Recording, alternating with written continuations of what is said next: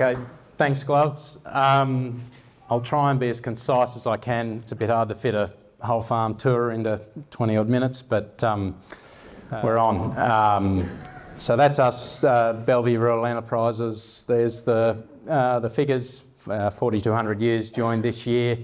We're red gravelly ridge country down to grey loams, to river flats. All our sheep are run on native country out there. There's very little improved pasture. Most of that good country is continually cropped in the winter program. We've got just under 1,500 pregnant ewes away on agistment. We use that to just, for numbers. It's cheap.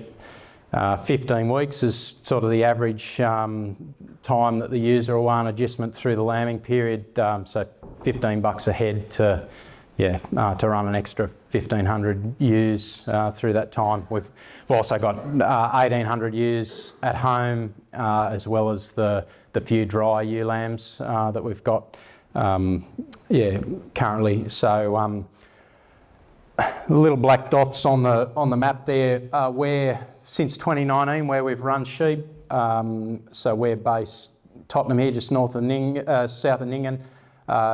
We ran our entire flock through 2019 for 12 months, middle of 2019, middle of 2020, just out there east of Wilcannia. And then we've done 2 years up at Coolah. We did 2 joinings up there with part of our flock. Everything's back within a 25, 30k radius of Tottenham now. But one thing we found was it didn't matter where we took the Mumblebone sheep, they outperformed their peers in every environment. We absolutely smoked the shedders at Wilcannia.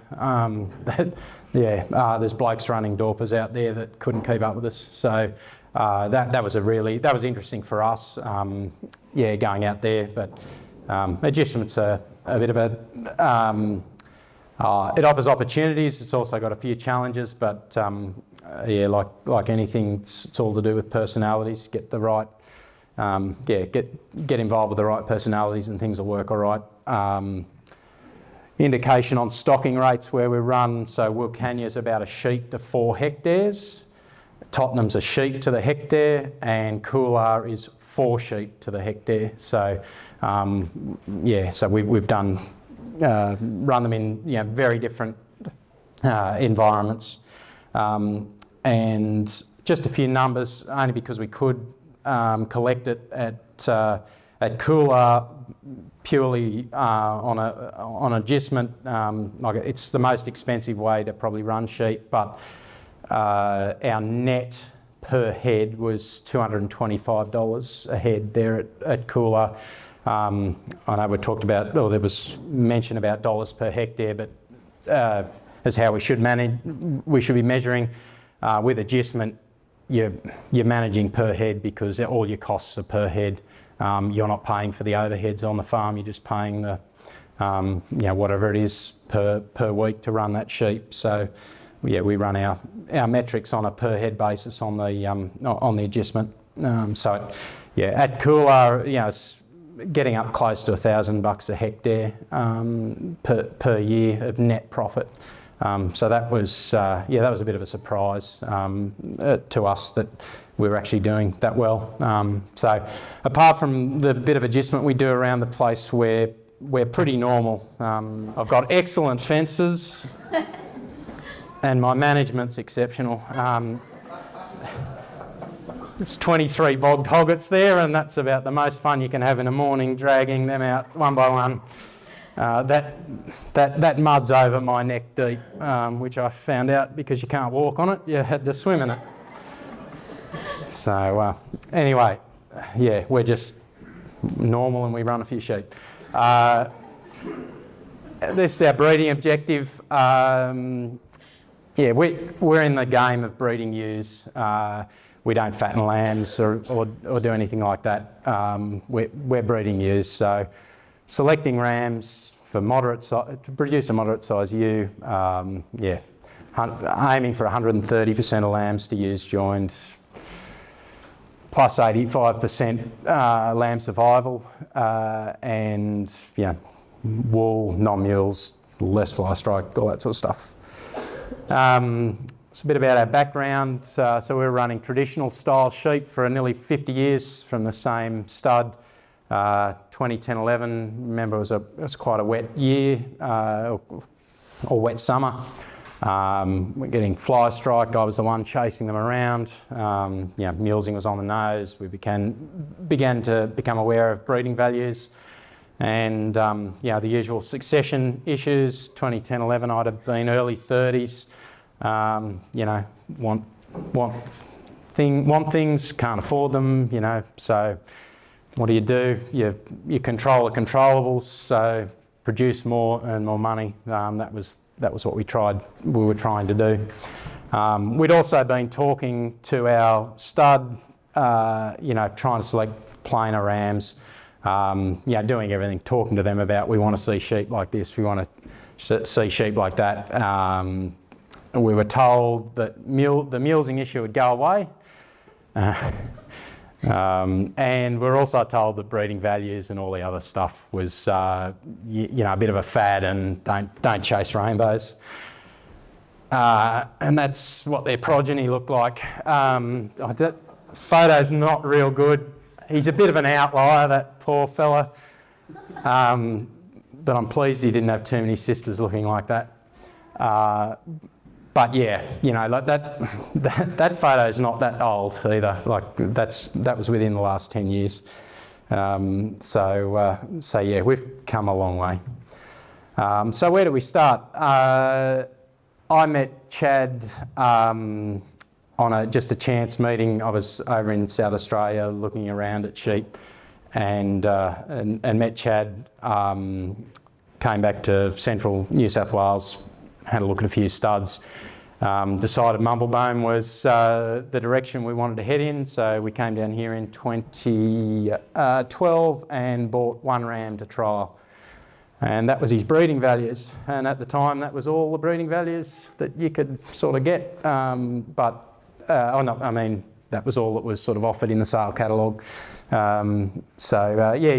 He was pretty good for the sale catalogue, but overall where we've ended up, he probably wouldn't get picked now. But yeah, so we joined him to 60 of our plainer younger ewes, and we marked about 100% of lambs. 98% of the weather progeny made our top weight. We were still feeding up with the lambs then. 16% of the ewes we joined as ewe lambs. And of that 16%, every ewe lamb raised a lamb for the duration of her life. But we chose not to continue ewe lamb joining. We just weren't ready. That's basically what it comes down to. However, that little trial was enough to totally change our direction. In the following 12 months, we went out and bought 1,800 SRS and MPM ewes. To try and speed up the transition. We never, apart from that joining and maybe one other, we never joined the Mumblebones to our traditional. It was just going to take me too long to get the skin off them, so I went and bought skin type in ewes, and with their, bought other people's culls but had the right skin and a few other things that were right about them.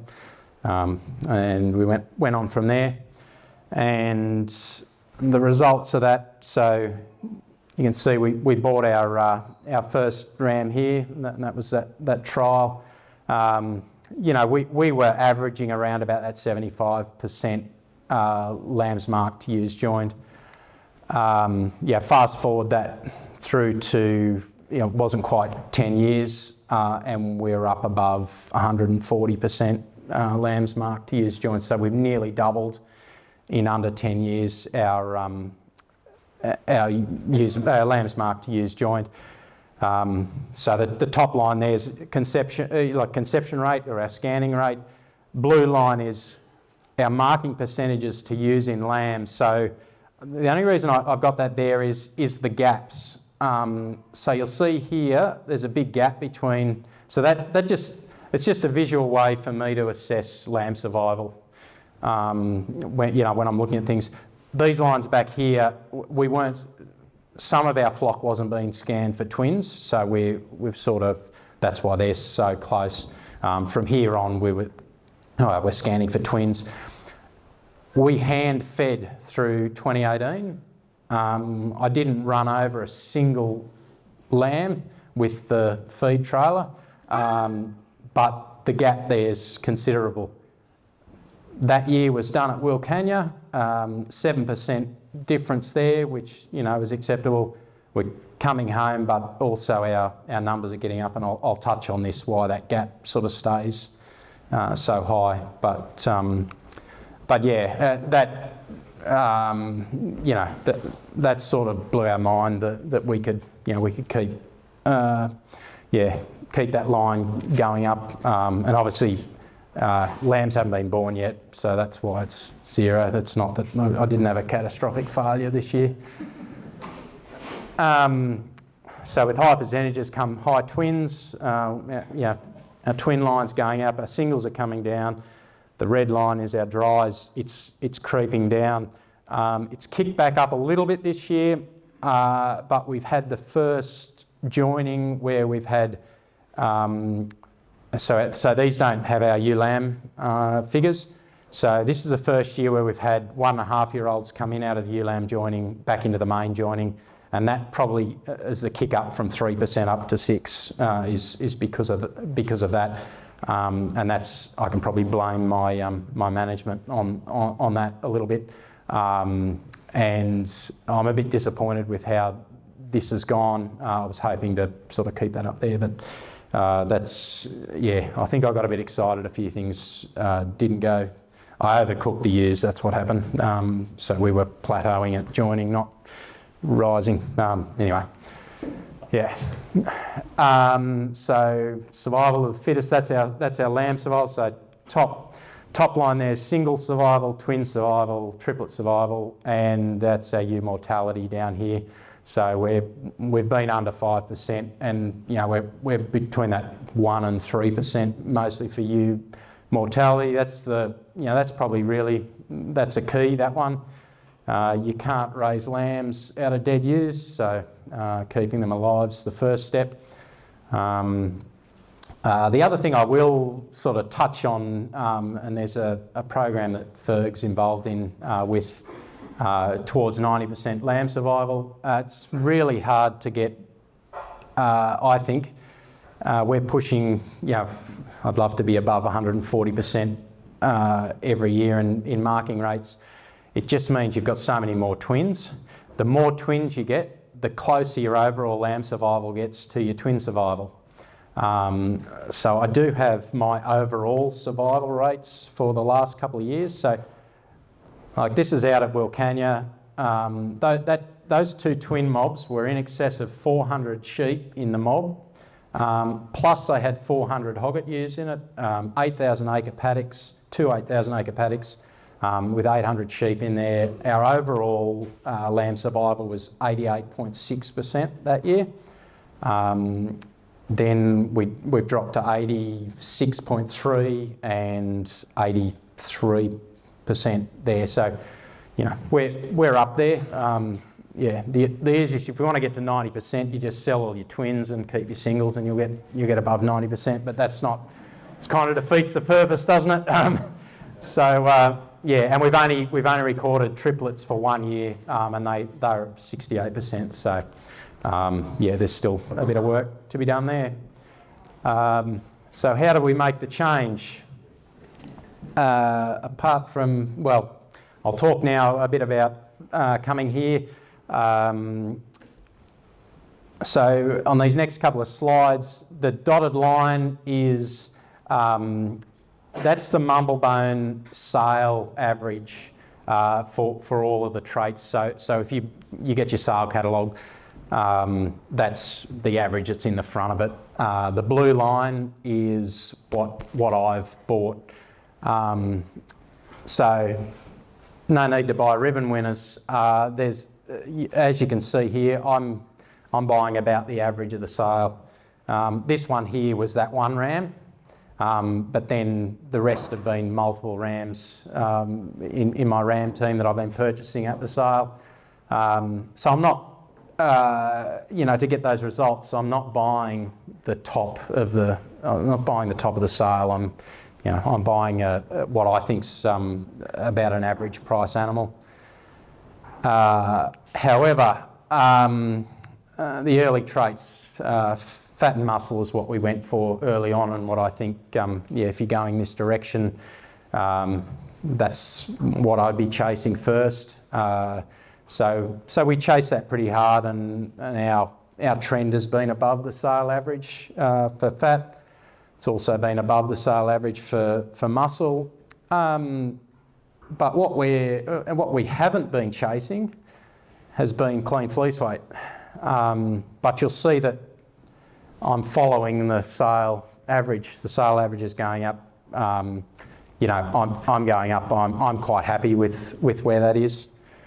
Staple length is the same. Now, there's plenty of other traits that are up along the wall here that I am selecting on. I think I select on about 14 traits.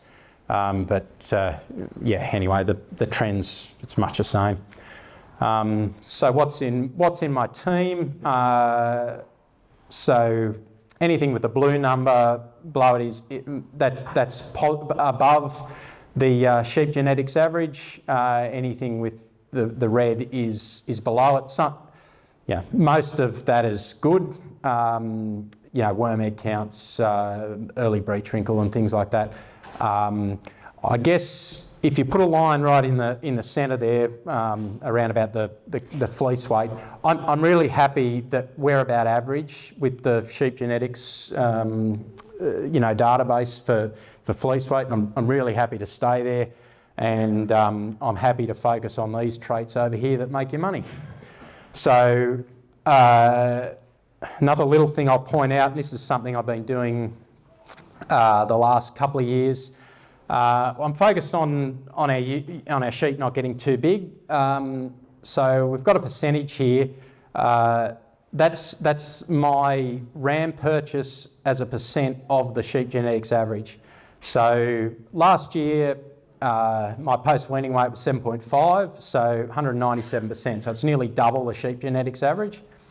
My adult weight is 187%. So it's still quite high, but what I'm trying to do is I'm trying to keep that adult weight number below my post-weaning weight. So I'm trying to trick the system into getting an early maturing animal that plateaus by buying rams that aren't as high for adult weight as what they are for post-weaning weight.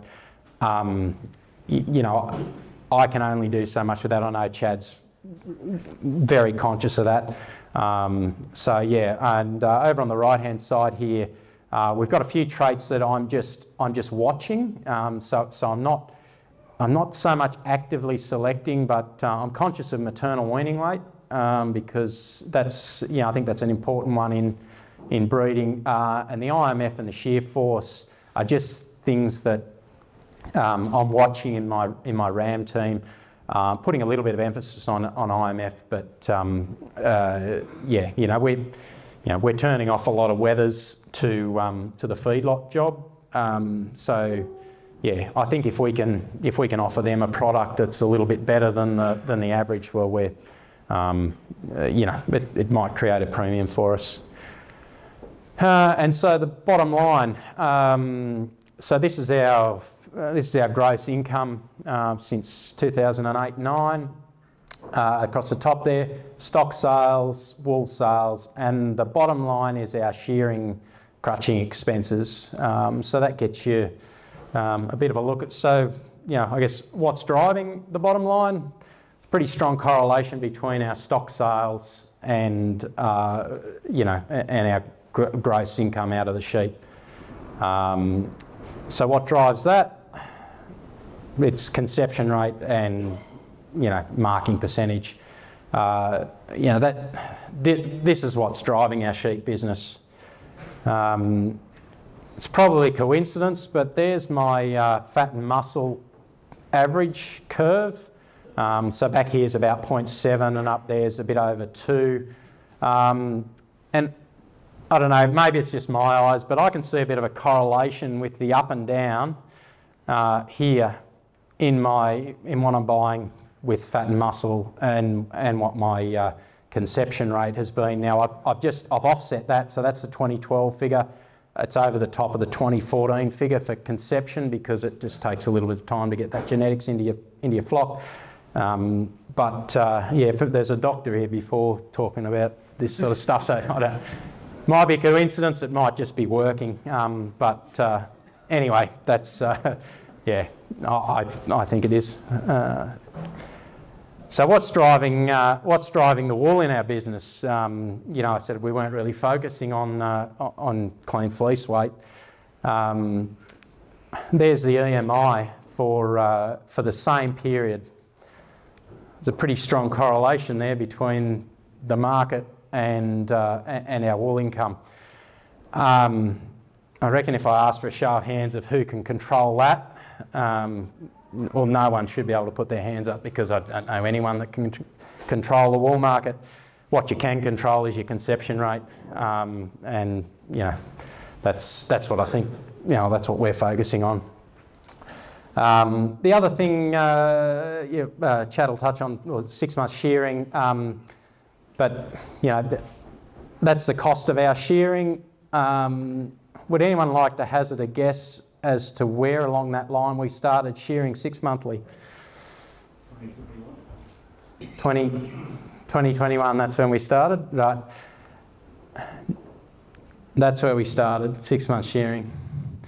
So to give you an idea, shearing price around about here was about $7 a head. It was costing us about $4 a head to crutch.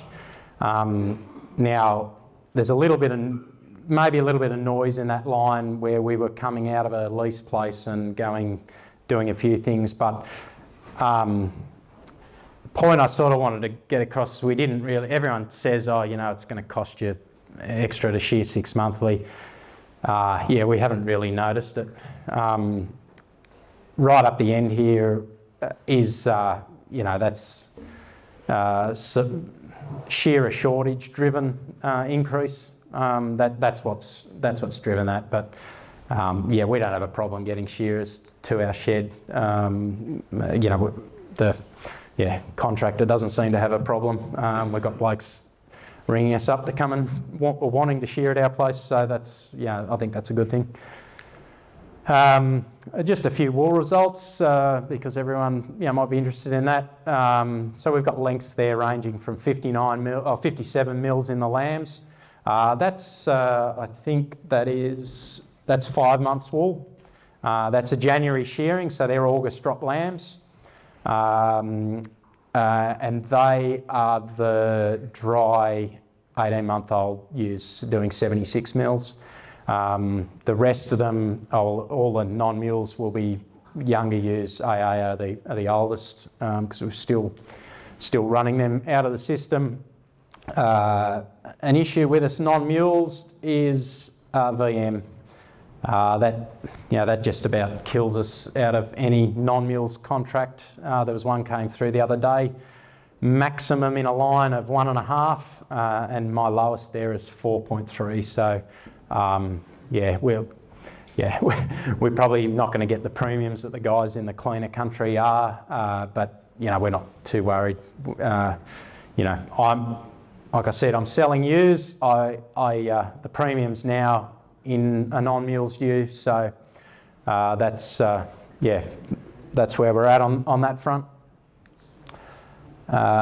This is our calendar of operations. So I've cut a few months out here where nothing goes on. Shearing January and the end of June. We shear 6 months prior to joining, and we shear 6 weeks prior to joining, and 5 weeks prior to lambing. Mature joinings start of March for 5 weeks. The ewe lamb joinings sort of just a bit different, and this will change, but this is what we're doing at the minute. We tease for the first 2 weeks of March. We put 0.5% of rams in with the ewe lambs for their first 3 weeks. Then the the rams come out of the mature joining and go straight in with the ewe lambs to try and catch them on their last cycle. I don't want to spread it any further than that because it gets too confusing down this end. We've got another pretty important thing that happens in November in the cropping program. I don't want to be trying to muck around with doing stuff if we were to try and push anything further back. But anyway, that's the best we can do at the minute. So I'll talk a bit about our ewe lamb joining 2021. Scanned 82%, marked 63% to ewes joined. That was our first go at it. Well, we were pretty happy with that. It's very hard to get a benchmark on what's good and what's not, but anyway, it was a good start. Couldn't follow it up the next year, but so before I go on to the next year, that was our weights at scanning. So you'll just have a look there, like we're between 42.5 and 47.5 along dry singles. Twins average 44.5, and that's at scanning, so that's 90 days post joining. So if we work that back to a kilo a week weight gain, which is about 150 grams a day, that's not a massive weight gain. Those ewes were being joined at an average weight of 33 kilos. So do we need to review the industry recommendations of getting ewes to 45 kilos to join them, ewe lambs? How many ewes do you reckon I'd have joined if I'd have weighed them up before joining? I'd have joined none of them. And so I deliberately didn't weigh them because of that. We just put the rams in with them. We've got twin ewes coming through at 38 kilos. Scanning up. So that's I think it's more about the type of sheep than it is the weight gain. But obviously the industry's got a lot of pretty poor performing animals in it, so they've got to set the bar pretty high. 2022. So this year we've scanned 63%. You remember our staggered joining. A quarter of our ewe lambs came out of the ewe lamb joining the previous year. So that's where our problems sort of start. Majority of those lambs are then conceived in the last 2 weeks of that joining period, and that's our scanners telling us that. And that's to do with, I think, not having enough rams in up front, but we just can't work it. So the progeny out of those ewe lambs are potentially 5 weeks younger when they're joined as lambs. So they're only rising 6 months old when the rams go into them. So they're behind the 8 ball. There's a big difference between a 6 and a 7 month old ewe lamb. In their maturity, and it's sort of 20% of their life is difference. So. So we've got a few issues to work out there. However, this ewe here, that's her there with the red dot.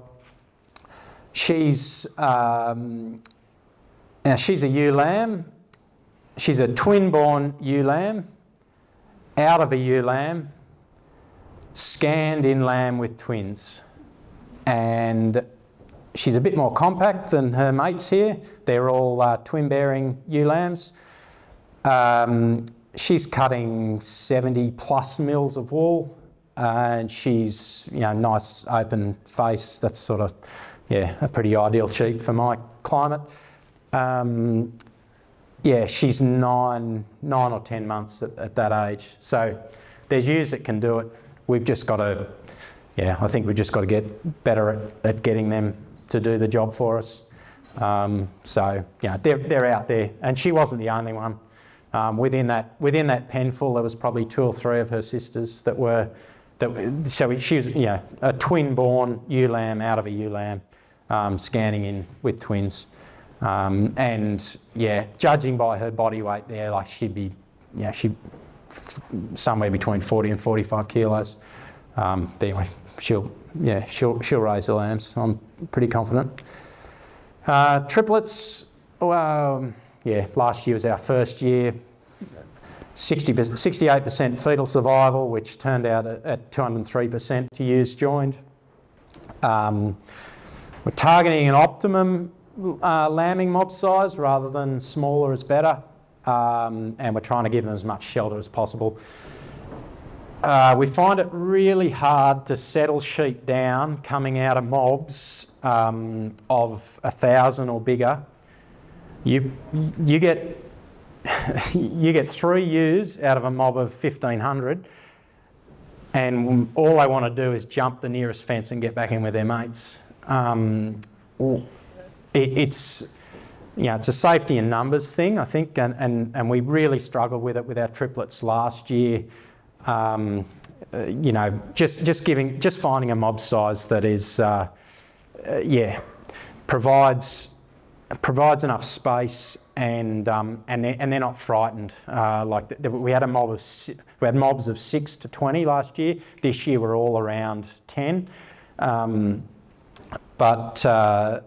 yeah, the mob of 6, you couldn't get in within 100 metres of the gate and they're gone. They just, they panicked and off they went. The mobs of 10 or bigger, they sort of look at you and, I've got a few mates with me, I'm safe. And, so I can only imagine that, if a fox or a pig or something gets in amongst those ewes and they're just going to run. So anyway, we're still learning there. So the future of our business, in one photo there's a she's a twin-born lamb. That's her second set of lambs. So she was a twin-born lamb. She conceived at 7 months of age, twins. She lambed down those twins and they survived. And because I've got great fences, I put my rams next to the ewe lambs because I thought, it doesn't matter if they get in, they're not going to get them back in lamb. So she then conceived twins again while she was rearing twins as a lamb. She's 13 months old at that photo, and that's her second set of twins. I'm thinking, and she's probably only got 2 months wool on her there too. So that was back in, I think, in March or thereabouts. There's the potential for us to join ewes every 6 months, is what I'm sort of getting at. The cattle guys put the bulls in with calves at foot. We'll get there. We've just got to learn how to manage the nutrition. She's a ewe that can do it, and that's give us 10 years, and we might be doing something like that. A few other things. We'll continue to do some more trialling. We've got to refine our management of ewe lambs, try and maintain our high twinning rates. We're having a bit of a play with skewing with nutrition to skew the male-female ratio across the whole flock. There's data out there that says that we can do it. We're playing around with our ewe lambs because we can control their nutrition. They're in confinement through joining to keep the ewe-ram contact as close as we can, so we can sort of control their nutrition a bit. We're making steps in the right direction. We're getting a sort of a 10 or 15% split in ewes to wethers, so anyway, that's something we'll continue to work on across the whole flock. Hopefully, we'll start selecting for eating quality traits because I think that's important, and something that we need to be conscious of is our RWS compliance, and so we need to explore or develop a market for ram lambs. Anyone who's read through the RWS booklet, which I'm a bit of a stickler for rules. If there's a rule that you've got to comply with, that one there is a rule that I don't comply with, and I brought it up with my auditor and she's taken it further up. the RWS requires us to not castrate lambs if we're not keeping them up to or past puberty. So we're turning off wether lambs at 4 months of age. So then they're not so yeah. There's an issue there, and I can see from an RWS compliance point of view, and there's 5 things in the RWS compliance that I think are real issues if someone wants to go to town on us. That's the easiest one for us to overcome. The other one is chemical application. No prophylactic chemical use. Click's a prophylactic chemical, so you use it before you need it. So we might, there's a few things there, but that's the main one. Like I was saying at the start, the succession issue, we can't afford anything, so you've got to increase profit. So that's make more money by build shiny things. We built that new shed in the drought, and those yards went up last year, and there'll be a roof go over them, or part of them, shortly. So anyway, hopefully that's given you a bit of an overview, and I have gone well over time, but anyway, that's my details. If you want to see, I post a bit on Twitter of all my figures, so anyway, thanks very much, everyone.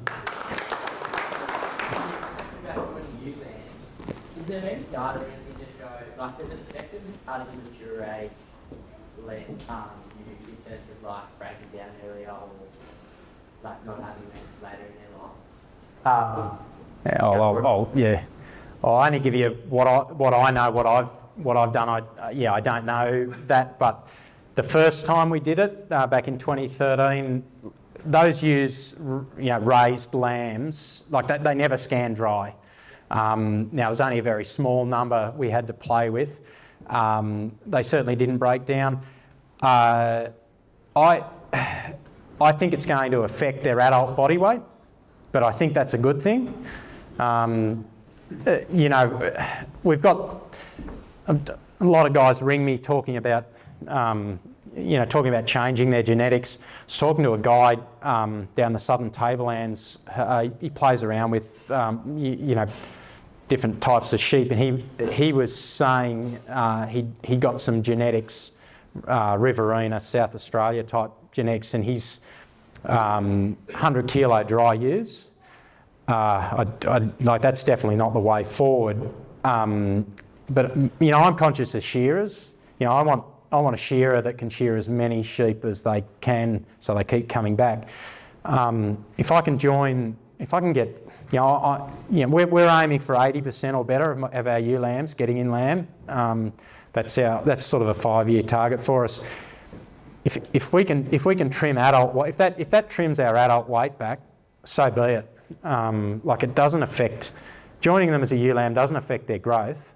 It doesn't affect any of the genetics that we're shooting for. Fleece weight's highly tied to how much food you put down their throats. So, we see that. We see more wool in the better years and less wool in the in the lighter years. But as far as breaking down, I don't think so. You're always going to get you're always going to get ewes that break down, and on that point, by far the most, and we're addressing this issue, but the most ewes that leave our system is for udder defects, like out of everything. So small amount leave the system as scan dry ewes, small amount leave the system as lambed and lost. The vast majority that have in the past left our system are from cut teats. So we wet and dry lamb marking. Cut teats are what we find. We're now we're on to our shearing team about that, and at the January shearing there wasn't a single cut teat in however many thousand that we saw. And they're cutting them as ewe lambs. you know, because there's nothing, there's not there. They're not cutting. Once we get past that first joining, generally the ewe's developed an udder that's big enough for a shearer to see. But we made the point once we saw that it was happening. That's really the only thing that our sheep are breaking down on.